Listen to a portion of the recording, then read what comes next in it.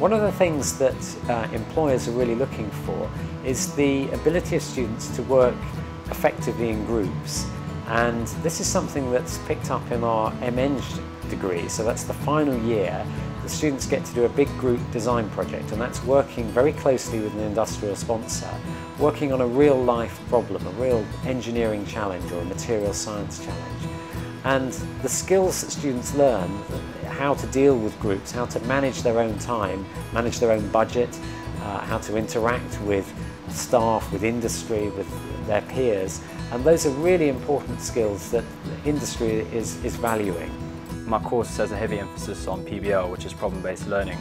So we're given tasks and put into groups to solve everyday problems, ranging from solving energy problems to constructing bridges. That's been the most important because in everyday life you are always working with people regardless of what you do. So I found it's actually helped me deal with people, good and bad, in a lot of ways.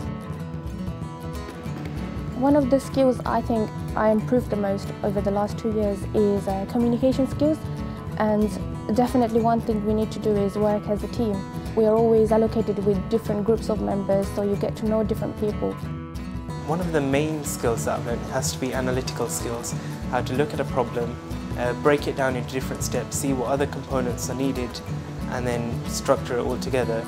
The main skill I've gained in engineering, I think, was my ability to analyze.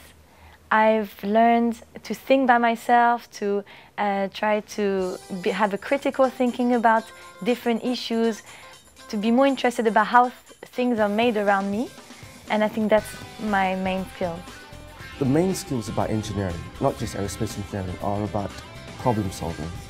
We apply maths, we apply physics, but it's so much more the attitude you gain from studying aerospace engineering that's important, which is why many people don't choose to end up working in industry but go into all kinds of other industries, law, medicine, because the skills are transferable.